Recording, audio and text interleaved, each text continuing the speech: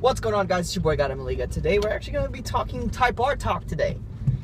I know a lot of you are super excited for, well, I guess most of you are super excited for the Honda Type R that was officially announced in Paris, or actually showcased in Paris at the Paris Auto Show. I'm going to be honest with you guys for just a second. I know we've been craving the Type R for years. I'm talking at least a decade. And you know what? In my personal opinion, in terms of powertrain, Honda delivered. In terms of looks, Honda really dropped the ball. And I'm going to explain why. Now, I'm not here to complain. I'm just giving you guys my personal 2 cents on what I think about the Honda Type R, the Honda Civic Type R. Before I get into talking about it, I want to humbly apologize. I'm actually recording through my iPhone because I don't have a car mount for the DSLR yet. So we're going to do old school vlog right now. So anyways, so like I said, Honda officially announced the Honda Type R in Paris, and this isn't the official car, this is the concept. Now, we don't know, or I don't know, what powertrain it has. I don't know the suspension setup. I don't have any information other than the car looks kind of hideous. I mean, come on, guys, we can all agree. And I mean, don't get me wrong, 9th gens are not the best looking cars either.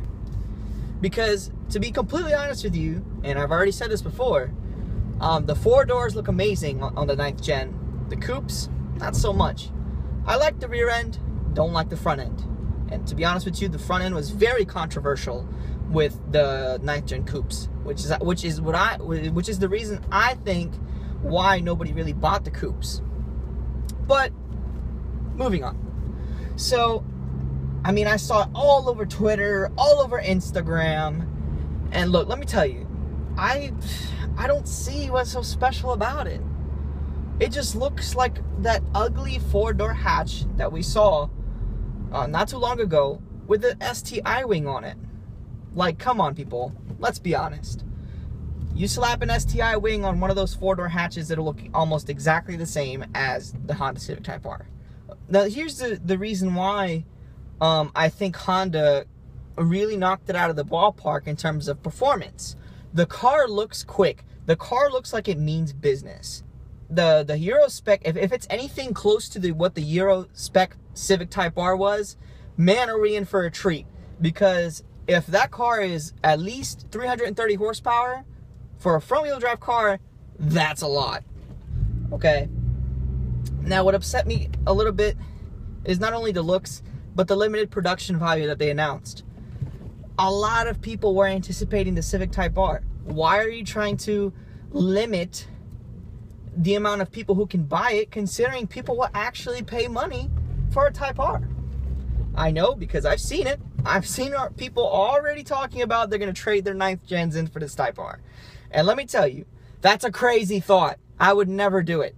Not only because is my car not even worth that much after the accident, but that's just ludicrous. I would never spend that I would never trade this car in for a car like that. I would never give up Clementine's looks for that hideous back end. Oh my God. Spaceship alert. I think that Honda were just trying a little bit too hard with the futuristic stuff. The front end, I'm going to be honest, the front end looks a little bit aggressive. It grew on me. The back end though, oh God. Oh, that thing needs Jesus. On top of that, it's a hatch. And I can't even consider it a hatch. It looks nothing remotely close to a hatch. It looks more of like a station wagon, to be completely honest with you. Look, I'm sorry, I'm just being honest. Now, what excites me the most is the powertrain.